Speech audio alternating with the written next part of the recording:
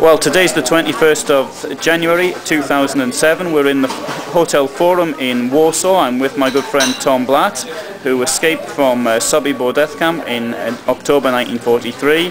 And we're talking about Gustav Wagner, who was the deputy commandant of the camp. Tom, what can you remember about Gustav Wagner? When did you first see him? Gustav Wagner was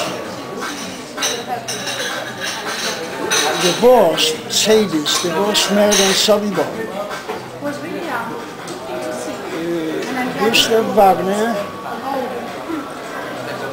he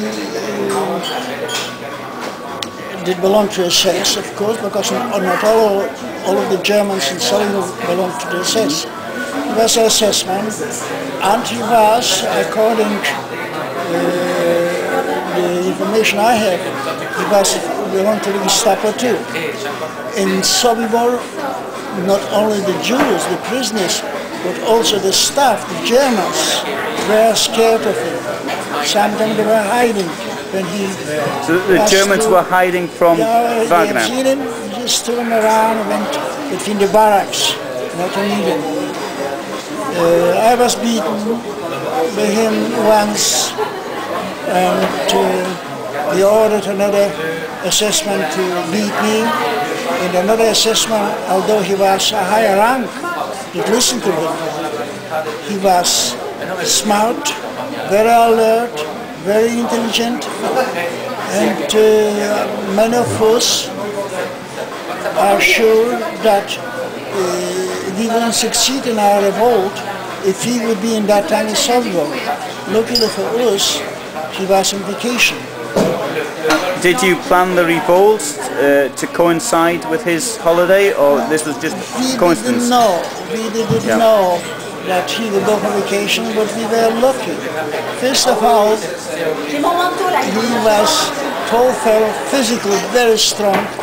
It would be difficult, even if we would lure them to some place to kill him, it would be difficult physically to kill him. He was tall, strong, and we are sure, all of us, I talked to other escapees, it would be very difficult, and probably we wouldn't succeed with our escape if he would be present in Sobibór. So, when did you first see Wagner? I mean, did he appear when you arrived? How did you first know of him? No, Wagner I met actually the same day I arrived in Sobibór. I remember already after war, when all the walking groups returned to the main yard, suddenly the yard did become empty. What's happened? Wagner's coming to the section where the prisoners did live, and everyone escaped. He was unbelievable. I've seen him many times killing people. I remember the first time I have seen him killing was when a boy, a prisoner of Sobibór, transported a blanket full of shoes from the undressing yard to the shoe storage place. And Wagner stopped him and told him to open the blanket, and he found in a pair of shoe canned fruit, no fish fruit, yes. A little box. And immediately he told him to come, and there was a dig for trash. A ditch. He told him a dish to go in, and he shot him. And I remember I was surprised, and probably Wagner too, because he shot about a full load, because I remember him changing the magazine. Yeah. And the boy was still standing. He emptied an entire magazine. Nine bullets. 9 rounds. The bullet was still standing, and finally he sank down. And I'm sure I know why. Because he probably was afraid that he would get, they would put him in fire while he's still alive, So he did, with the last tower he was standing, he should be killed. And I think so, that I'm right thinking that he was trying for sure to be killed, he himself. So he actually stood, Yeah. Wagner emptied, what, bang, He bang, bang? was standing still. Yeah? And I was surprised that Wagner did look at him, and later he did change the magazine Yeah? and shot again. But this time he already sank down. Yeah. But he sank down, he didn't... Yeah. So he was, Slowly, he was, the knees bent, and he did. maybe Wagner didn't actually shoot him, he aimed to miss, and it was only, maybe he missed him. Yeah, he didn't. Of course, I'm sure he didn't. He didn't try to. Can you tell me a little bit more about Wagner? Any other things which you remember? But Wagner, I could just tell you this: that he was a terrible sadist. He was a murderer, but also he was the most intelligent SS in camp. Very sharp. He was all over. You didn't expect him in this place, and suddenly he will show up. He checked when another German, another assessment went by our walking place. He just went by, checked if we are walking. But Wagner had a different system. He actually stopped. He looked under the table.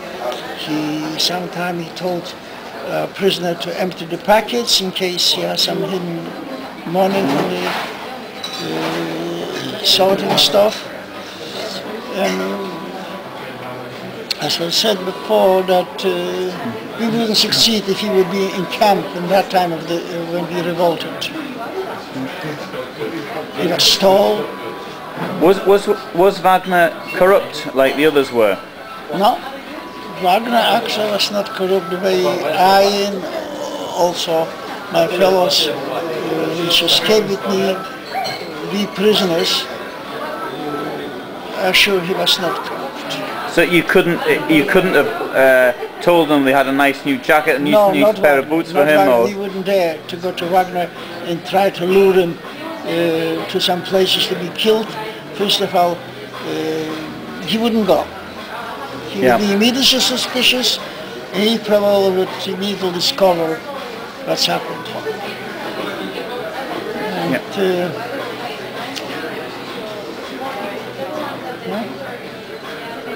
One thing that surprises me is that when the capo Berliner is killed. Now, obviously, Berliner had, as I understand it, was Wagner's. Traitor. Yes, he was a traitor, but he was Wagner's man and not Frenzel's man. No, is that correct? I can say that he was Wagner or Frenzel's. He simply probably met Wagner first before Frenzel, otherwise he would tell Frenzel. He would betray us to Frenzel. Yeah. But he probably met Wagner first in the walking place. And he told him about the plan to escape by the capos. Yeah. And Wagner immediately took him, executed them in the third camp, and made Berliner head capo. Yeah, but when Berliner was killed, I mean, how did Wagner react? No, I asked Frenzel about this. Yeah. And he told me that. He made a mistake. He didn't go to him. He went direct to Wagner. Yeah. Actually, Frenzel was responsible for Camp 1, for Lager 1, for his prisoners. Yeah.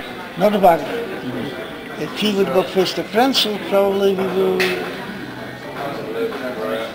wouldn't have the permission to kill him. But Frenzel would want he should be killed. So with Frenzel permission, we killed him actually. Yes. But how did Wagner react, or did maybe Wagner? You don't know. You don't know. Yeah. Circles. I don't know how he reacted. If he didn't know at all about this, do you recall? Maybe he did know that fellow prisoners killed him. Yeah. Yeah. Was Wagner around at the time of Berliner's death? Yeah. because at a point, even when we were beating him, every one of the capos had given 50 whips, we were forced at a point to let him go from the bench where he was laying, and we hold him by the hand and legs and we beat him. So we let him go to his, where the capos used to live, to his usual bed. When, because Wagner did show up in the camp. And later when he left, we started to beat him again. He still survived the next day until we poisoned him with poison. Yes, with the kasha, the grits, kasha. I think in English. Yeah. So how you call it in English? Grits. Oh, American. Okay.